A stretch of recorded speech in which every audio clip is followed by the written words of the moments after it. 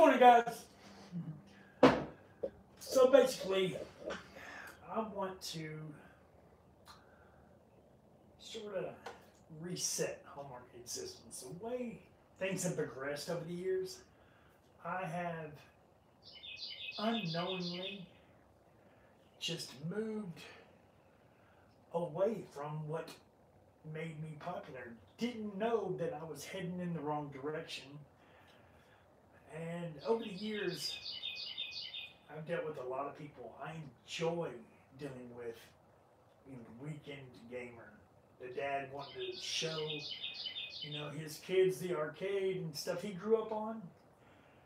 And it transitioned to corporate builds and more corporate builds. That's why you don't really see a whole lot from me anymore, because 9 times out of 10, if you walk into a public place or see a really nice build in a gaming studio, it probably came from me. The other day, I had it's very rare, very, very, very rare. I had a dispute. And this guy had a dispute, and he gave me a list of his reasons why. And his arcade, he's like, I can't play PlayStation 2 with my arcade. I can't play Dreamcast in my arcade. Can't play Nintendo 64 in my arcade. Controls don't work. And I was thinking to myself, duh. But then it hit me. He should have known this beforehand. I should have made him aware. And then I started to think back on all the machines, drives that are upstairs that have taken a back seat with good intentions. I have some here over a year. Well, almost a year. And that's not how I wanted things to be. It was never about the money. The only reason I started Hallmark Aid Systems was simply to help us afford an adoption. And I really enjoyed helping people reach that goal. But I have customers that I have 7,200 and something builds worldwide, 14,000 plus hard drive customers, and they have taken a back seat. I've always prided myself on support. I've always prided myself. I have customers now who've been with me years. For example, I have one in Louisiana. He tries to call me every single day. He just ordered his second build, third build. And my intentions are solid. I am definitely not avoiding him or anybody else who calls. I'm always on the phone. And my intention is to call them back. And so I go upstairs yesterday, and I saw a machine up there that's been with me almost a year now.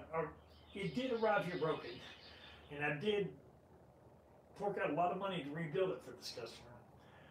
But it should have been shipped off over a month ago. I have customers who, Michael Evans, he's been with me.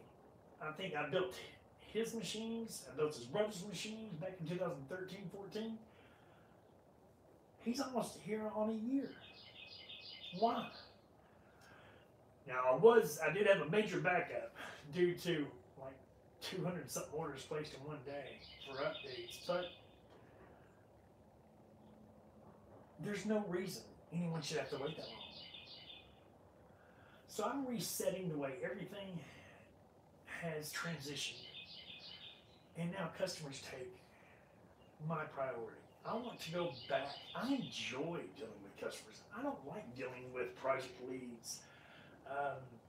You can charge about 5 times more. I don't like dealing with, they're always so naggy. They're very specific. And I feel that I've hurt my own reputation simply by being just blown up. busy 24 hours a day. And we're not going to do that anymore. We're going to go back literally to the way it was maybe 2016, but the mindset of customer first is there. My phone will be on. Um, Phone numbers always listed on the website. You can call anytime during the day. Please don't call on the weekends. That's the only time I have. But for those, Michael Evans, I've got Pablo in Canada. I probably have 20 drives of customers that have existing customers that need to go out. But for those who waited, I have a very special update that I continuously add to and add to and add to with the whole goal of, hey, they're going to get this in the future. And then that turns into this and this turns into this. As I was going over my Git repository logs, I've been so busy the last year. I found features that would blow your freaking mind that I integrated, never documented, left in, and they're still there. I am moving away entirely from Hyperspin. Hyperspin is a dead front end. Source code, I don't care which you've been told, has been dead, has been lost for years. It's built on a legacy framework.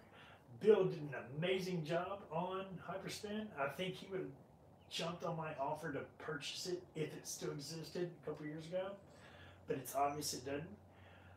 And I think the Launchbox community is probably one of the most positive, creative, and always evolving communities.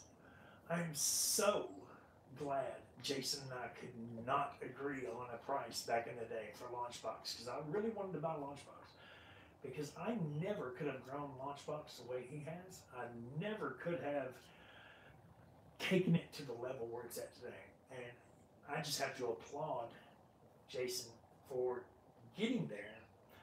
And it's that community that will put something out and it makes you think, oh wait, I can do this.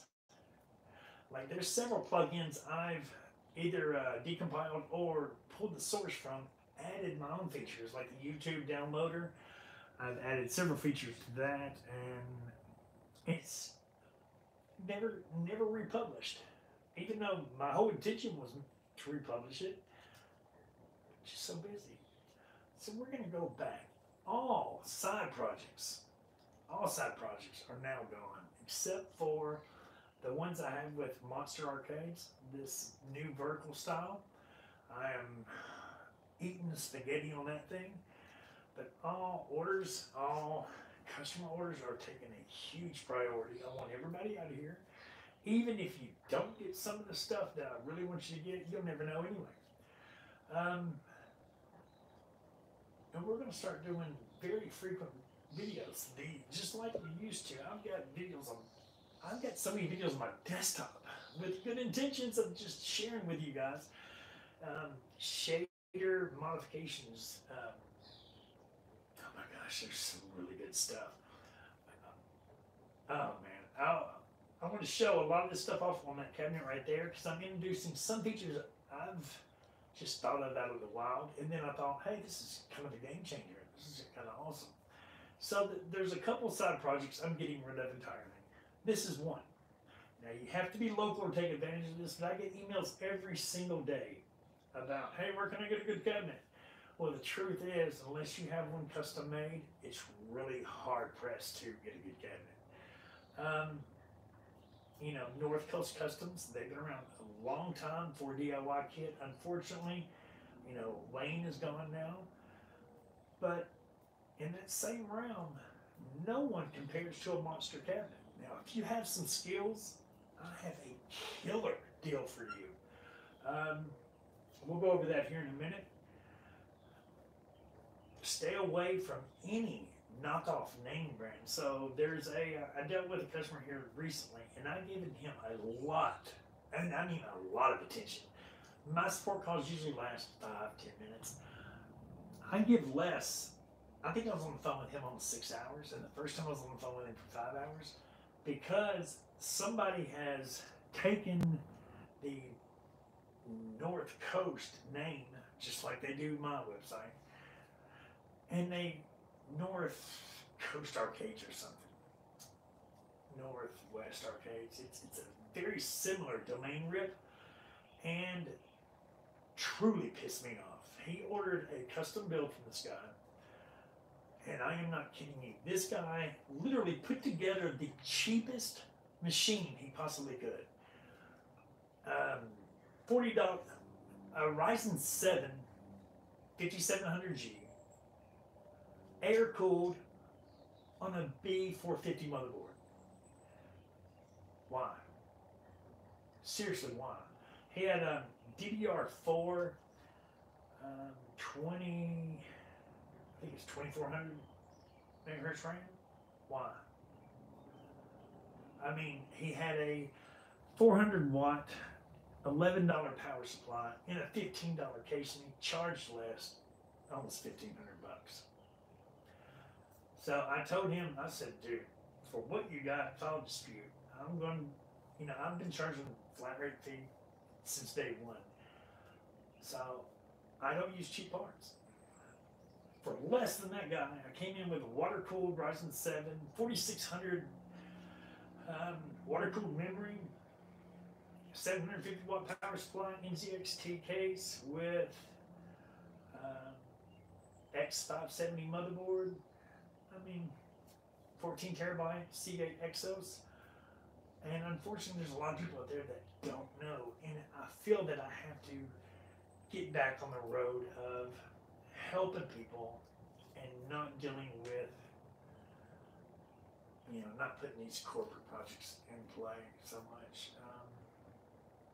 While they were really fun in the beginning, it really took this guy, Kevin, who, it doesn't make much sense, to help me realize I have really went off the rails.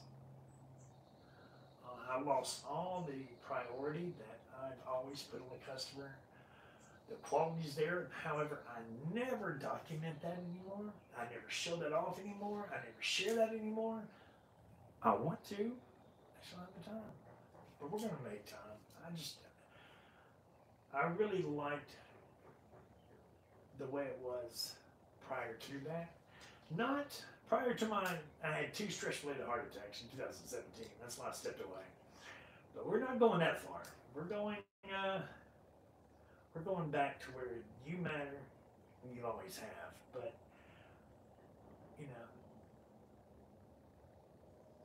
everyone will get the attention they need. Not, I will call this person back later and get so swamped in that. That has never been my MO. And that's why you never, people say, hey, do you have a Discord? Do you have a Patreon? Fudge, no.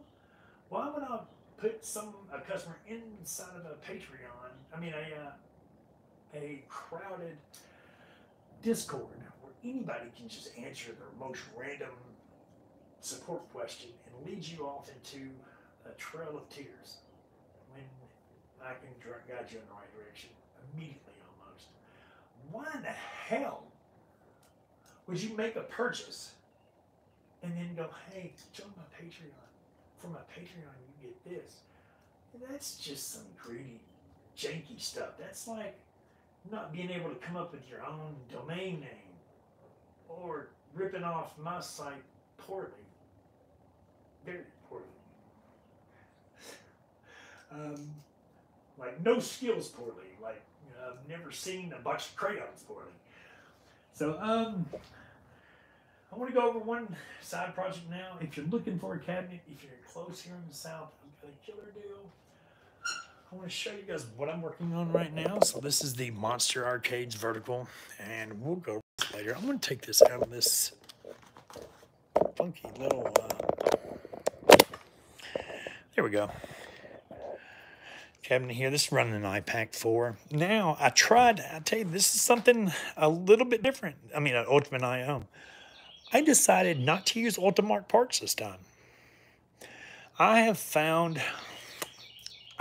in my personal opinion, I didn't have a choice. You got to use the Ultimark IO. But the GRS spinner, which is, I don't have my glasses on right now. is right around here somewhere. It's probably, where is that spinner? It's right there.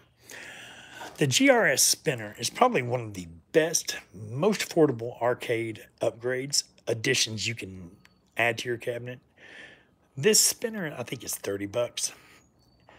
Comes with a left and a mouse, right mouse. Also, it can spin vertical, horizontal with a click of a button. And if you tap down, it's a middle mouse click. The actual PCB controller is built within the spinner itself. You cannot even get close to that. Let me show you something. Here you go. It's almost a $30 knob. Just the knob for the spinner at Ultimart. That's the GRS Tron yoke. Absolutely amazing. Another $30 purchase you have to add. So these buttons I decided to float this time instead of going with the like Sanwas, or I've got a whole bunch over here. I usually go with Sanwa or the Haps. This time I went with IL, and I've never really heard of IL when it comes to LED buttons, but these are really cool, yo, and they're affordable. I usually get everything from tmolding.com. And I tried to build this cabinet very affordably. I think these buttons are about $1, about $2 a piece, and then you got your triggers, LED. So all in all, it's maybe, I think it's $2.50 a button. Whenever you're going with a cheap controller, joystick, the only cheap joystick you should ever use is a Zippy. The Zippy has an adjustable tension, 2, 4, and 8-way switchable. Unless you just want to pay $10,000 for an oversized cabinet with a 50-cent joystick, then you know where to go. I've tried to make this as high quality parts, affordable as possible, and it's going to display freaking amazing. So, all right, so guys, if you're looking for a cabinet, here's what we got. This is this will fit up to a 50-inch. 50-inch, yeah, up to a 50-inch flat screen. Down there at the bottom, I've got, I think it's 2x25 Kenter, standard Kenter amp. You got creative studio speakers, I mean, actually quite expensive.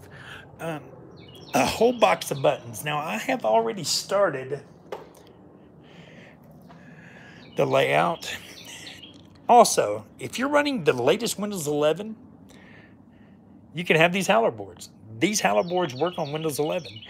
This is an RGB, LED, 4-player board with accelerometer and gyroscope.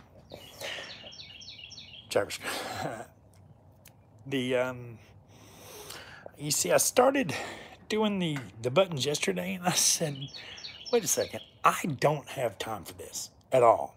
I don't have time to even start this, complete this. You got about 80 bucks of T-molding, enough to the entire cabinet. I've got the layout. Now, if you don't like the 3,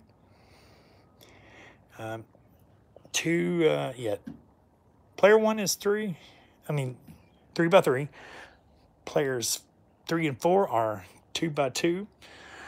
You have your spinner, your left and mouse click, whatever you want to put there. You also have the spot for your yoke. There are actually layouts under here for the additional.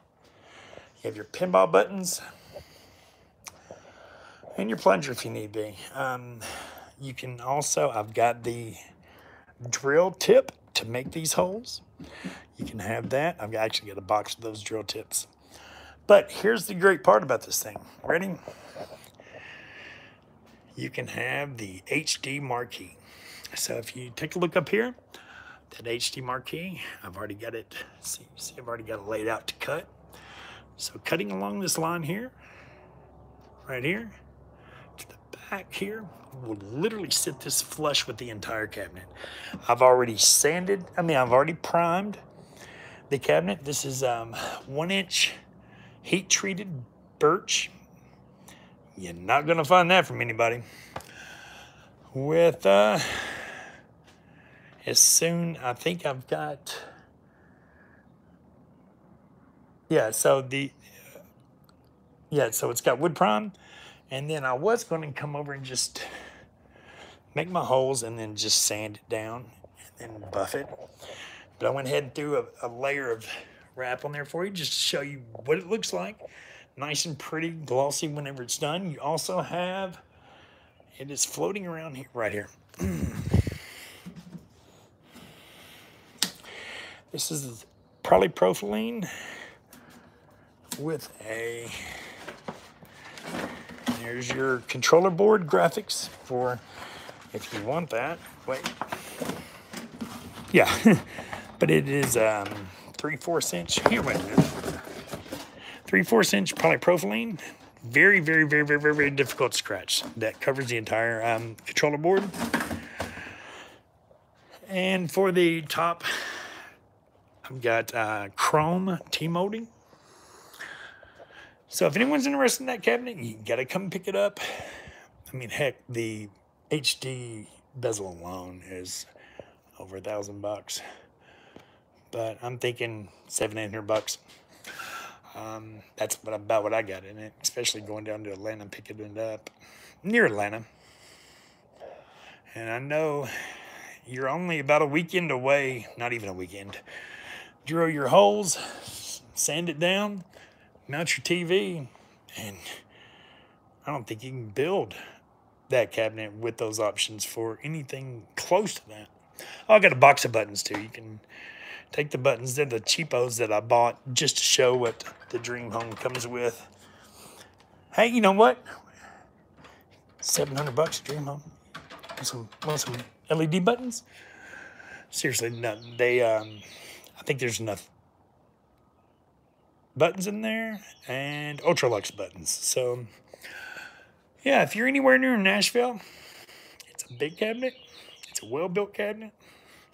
If you see my last monster, you'll definitely understand. So guys, if you've got something here, you're my #1 priority. If there's anything you want to see, let me know, because we are going to dig into I'm actually doing a shader video today. I'm going to do some shaders this afternoon after I get all the shipping done. And we're going to do some enhancements I've added to Launchbox. But I want to jump on this gung-ho.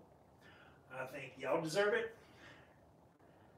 And customers deserve it. Plus, I really want to show off a lot of this work that gets, a lot of people just go, hey, look at all the stuff I can add. Look at all the stuff I can't play because it's not compatible. Look at all the stuff I can add.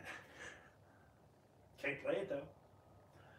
But I think I'm up now to 16 terabytes. I'm using several repack compression algorithms floating all across the board that I think I'm right around 27 terabytes on this. 16 terabytes on a 27 terabytes on a 16. It's all instant load, no unzipping, and there's a lot of hidden stuff on there. I mean, a lot that I need to really document. I want to update the website where all this stuff's documented like I used to, and watch all the sites out there, copy it, and then not have it, but then make fake videos that they got it. It's yeah. So guys, if you got something here, just feel free to give me a call. We'll talk about it, and I will do my best to assist everybody. You guys have a great day, and we'll see you soon.